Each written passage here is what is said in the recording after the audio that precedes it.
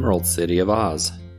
First and foremost, after leaving the land of the Grollywogs, General Guph had to recross the Ripple Lands, and he did not find it a pleasant thing to do.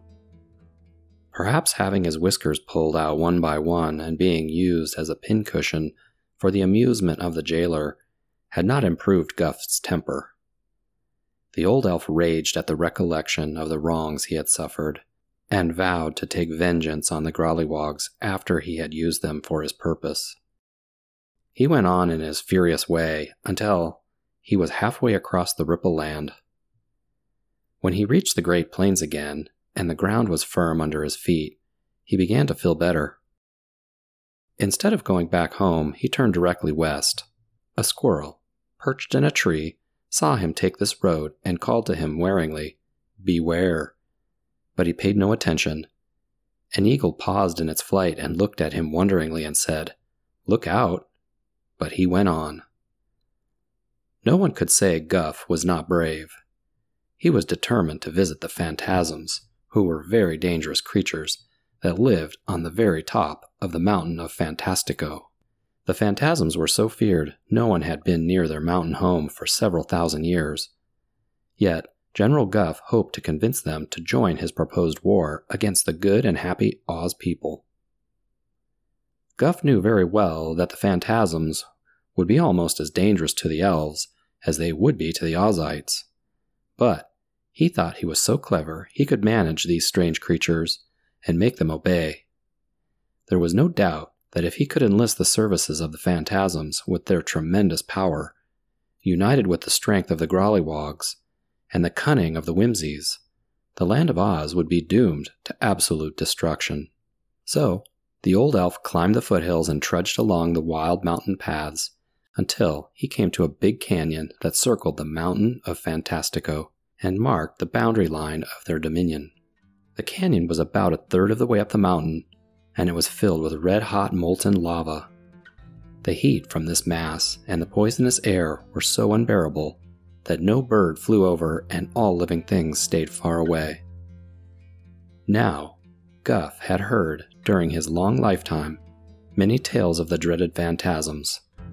He had heard of this barrier of melted lava, and also understood there was a narrow bridge that crossed it in one place. So, he walked along the edge until he found the bridge. It was a single arch of gray stone, and lying flat on the bridge was a sleeping scarlet alligator.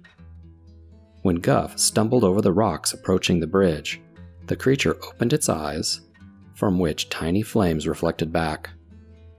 After looking at the intruder wickedly, closed its eyelids and again lay still. There was no room for Guph to pass the alligator on the narrow bridge, so he called out to it, "Good morning, friend. I don't wish to hurry you, but please tell me if you are coming down or going up." "Neither," snapped the alligator, clicking its cruel jaws together. The general hesitated. "Are you planning to stay there long?" he asked. "A few hundred years or so," said the alligator. Guph softly rubbed the end of his nose and tried to think what to do. "Do you know if the first and foremost phantasm is at home or not?" Guph asked. "I am sure he is. He is always at home," replied the alligator. "Who is that coming down the mountain?" asked the elf, gazing upward. The alligator turned to look over its shoulder, and Guph ran to the bridge and jumped over the alligator's back before it could turn back. The scarlet monster snapped at the elf's foot, but missed it by a mile. "Ha ha!" laughed the general, who was now back on the mountain path. "I fooled you." "Yes, you did, and perhaps you fooled yourself," retorted the alligator. "Go up the mountain, if you dare, and find out what the first and foremost will do to you." "I will," declared Guph boldly. On he went up the path. The scene was wild, and gradually it grew more and more awful in appearance. A full red moon was shining bright, or maybe it was the sun. Guph could not tell. All the landscape was red, hot, and foreboding. The rocks and trees all had shapes of frightful creatures. Suddenly, a man with the head of an owl appeared before Guph. His body was hairy like an ape, and he only wore a scarlet scarf twisted around his waist. He had a huge club in his hand, and his round yellow eyes blinked fiercely. "What are you doing here?" he demanded, threatening Guph with his club. "I have come to see the first and foremost," replied the general, who did not like the way this creature looked at him, but still was not afraid. "Ah, you will see him," the man said, with a sneering laugh. "The first and foremost will decide your fate now." "He will not punish me," returned Guph calmly. "I have come here to do him and his people a rare favor. Take me directly to your master." The Owlman raised his club with a threatening gesture. "If you try to escape," he said. But the general interrupted him. "Spare your threats," he said. "Lead on, and be silent." Guph thought he was clever, and it seemed a shame he was such a bad character. He might have accomplished a lot for a good cause. He realized he was in a dangerous position by coming to this dreadful mountain, but he also knew that if he showed fear, he was lost. So, he adopted a bold manner as his best defense.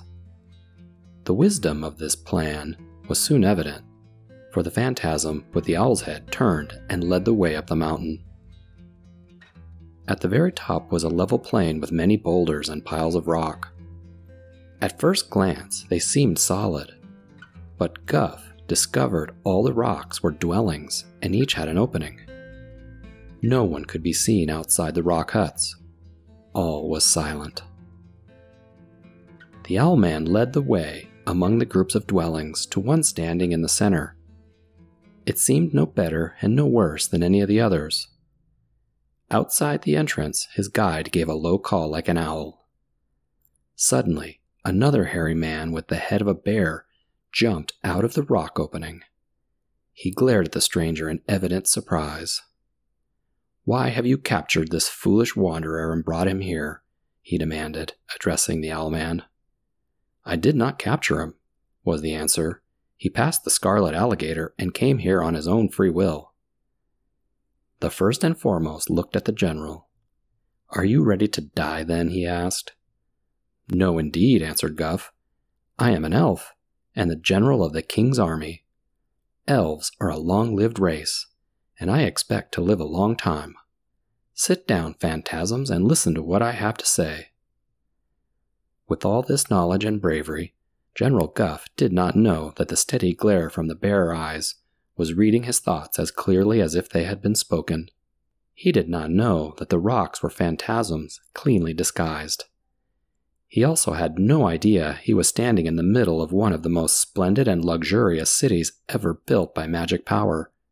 All he could see was a rocky, barren wasteland, with a hairy man with an owl head and another with a bear head.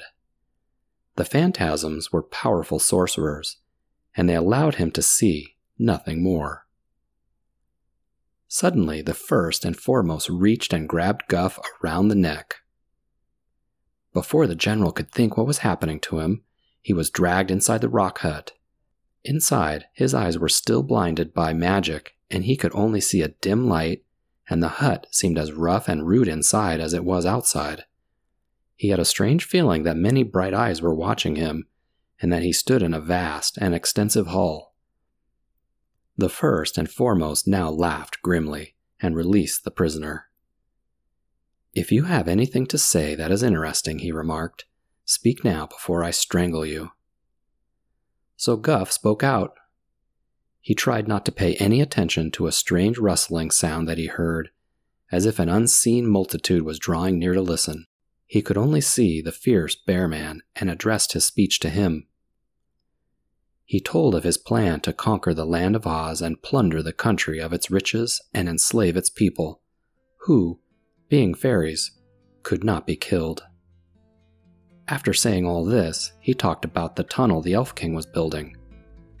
He then asked the first and foremost to join the elves to conquer the Emerald City. The general gave an impressive speech, but when he finished, the bear man began to laugh, as if very amused, and the laughter seemed to be echoed by a chorus of an unseen multitude. Then, for the first time, Guph began to feel worried. "Who else has promised to help you?" finally asked the first and foremost. "The Whimsies and the Grollywogs," replied the general. The first and foremost started laughing again. "What do we have to gain from helping you?" was the next question. "Anything you like, with the exception of King Rokot's magic belt," replied Guph.